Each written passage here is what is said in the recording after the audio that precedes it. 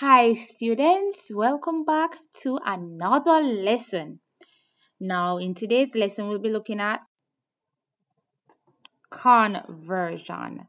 Alright, now we've already covered the prefixes we use in conversion as well as the mnemonic devices that we use to remember our prefixes.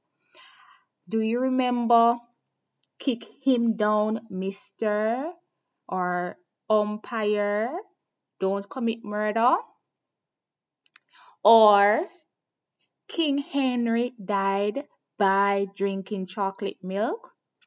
There are many other mnemonic devices that we use to remember our prefixes. So the first letter in each of the words that I just mentioned would represent the letters that start the prefixes. So in King Henry died drinking chocolate milk, K is for King, represents kilo. H for Henry represents hecto. D died for deca, so on and so forth. Alright? So, whenever we're performing conversion, students, we have to be able to identify our bigger units from our smaller units. Now, as you descend the stairs, the units become smaller. So the bigger units are at the top and the smaller ones are at the bottom. So, which one is bigger?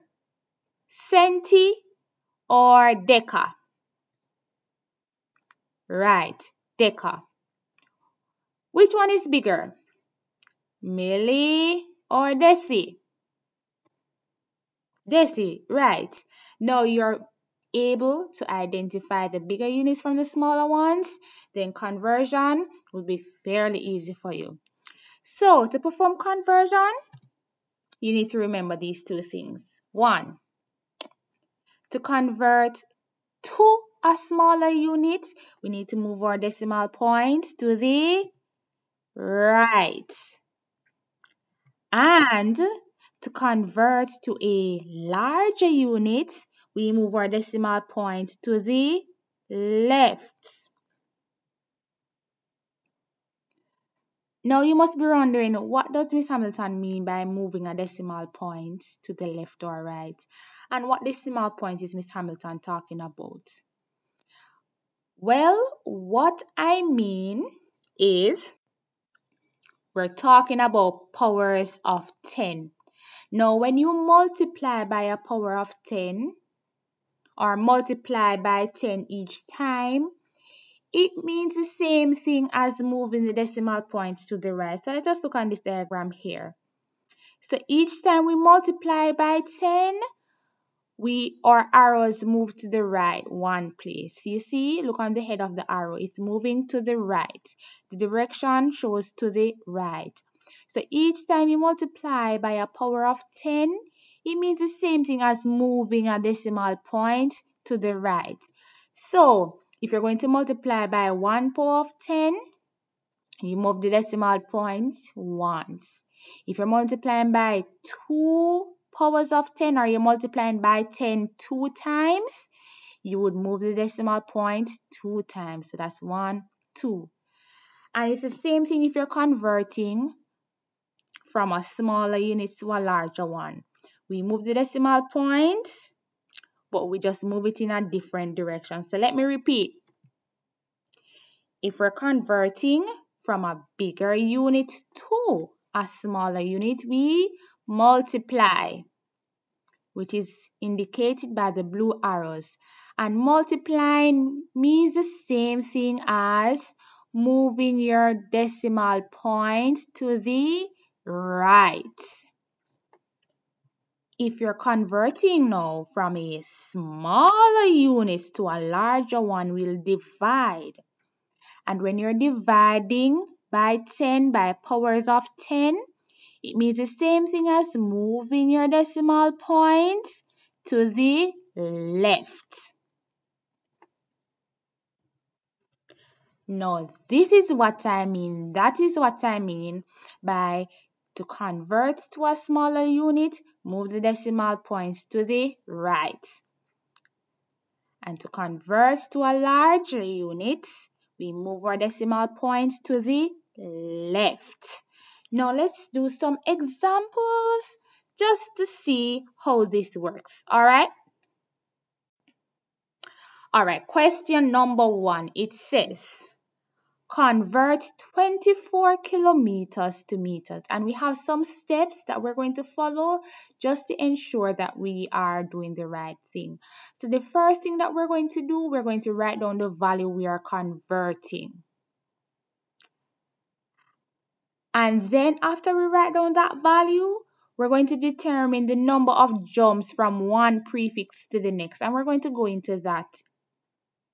And then we're going to move the decimal point the same number of times by filling the empty egg trays with zeros. So let's go into working this question. Step 1, write down the value you are converting. What are we converting? 24 kilometers. So let us write that down.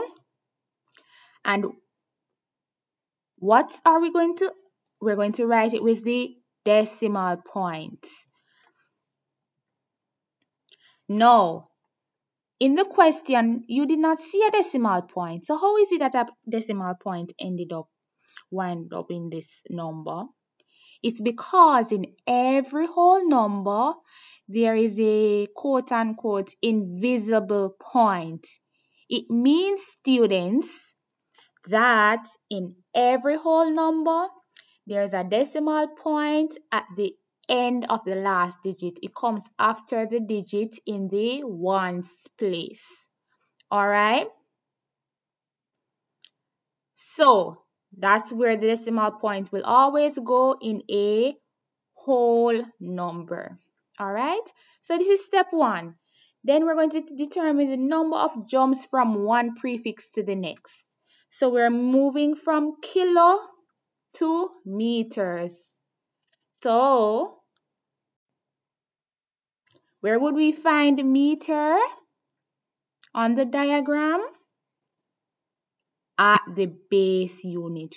Remember, our different base units are meters, grams, and liters, right? That's what we're looking at for this lesson. Meters, gram, and liter.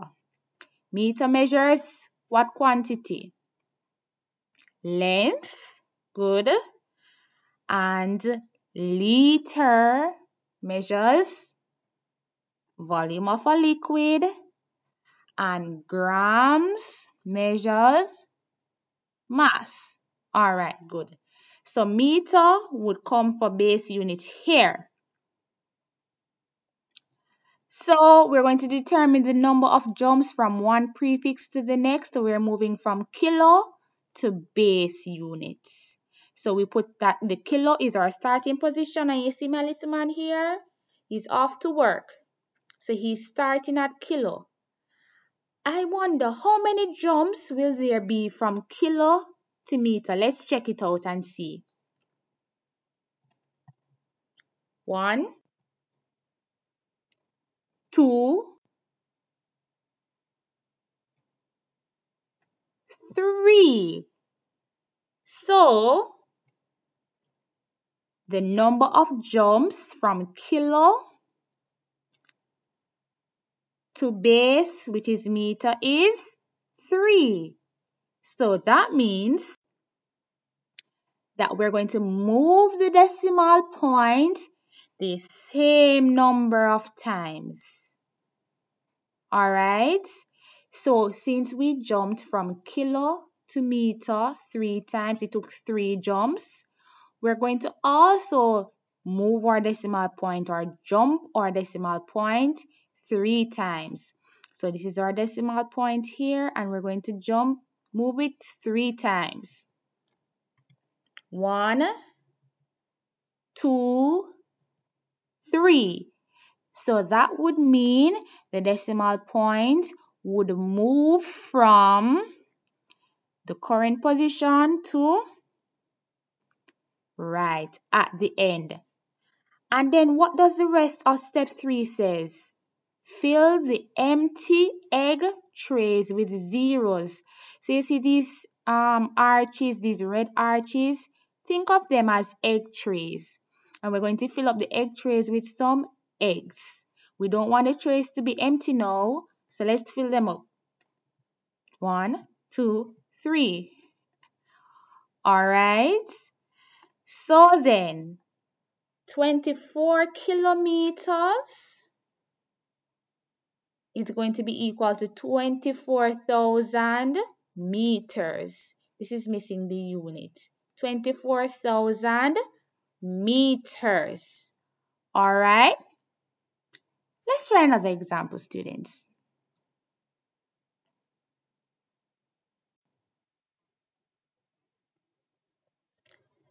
In this example, we are moving from centigrams to deca. The capital D, common A stands for deca. If we use the common D, it would be deci. All right. Now, in the previous example, we moved from a bigger unit to a smaller one. We moved from kilo to meter. Now, we're going to do the opposite.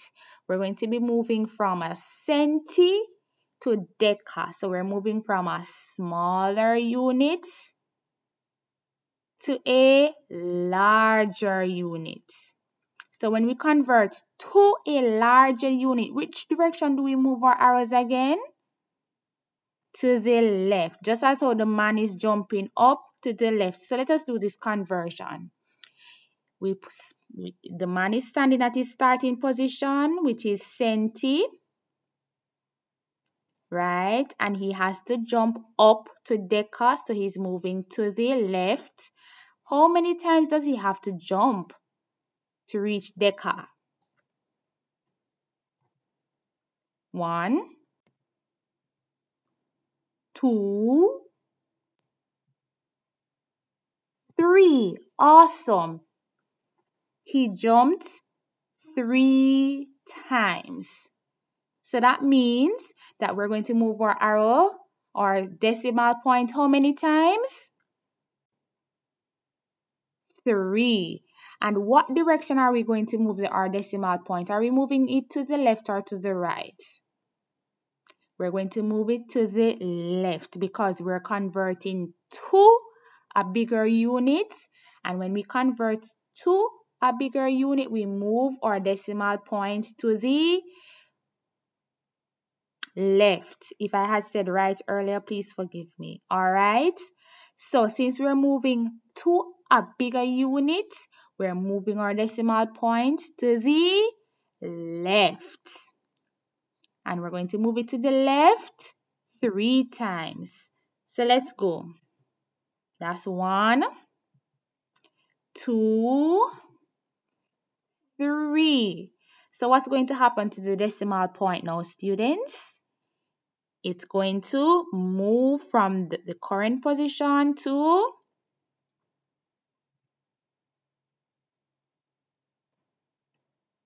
right. So it's going to move there. And then what happens? What should we do next? The remainder of steps 3 says fill the empty egg trays with zeros. So how many empty egg trays do we have? 1. This tray has something sitting in it already. And this tray has something sitting in it already. So the only tray that has nothing there is this one that I'm highlighting on your screen. So we're going to fill it with 0. Now, when you have a decimal point in front, like so, as you're seeing on your screen, it's good if you put an additional 0 to hold its place, but it's not necessary. So, we can have our answer as 0.018, or if we take a look down here, 0.018. All right. They both are saying the same thing. It's just that the second format here has an extra 0 at the front of the decimal point just to hold its space. Alright? And this is how, students, we convert from bigger units to smaller ones and vice versa. Thank you so much for watching this video. Remember to like and comment down below if this video helps. And don't forget to subscribe to my channel. Thanks so much for watching, students, and take care.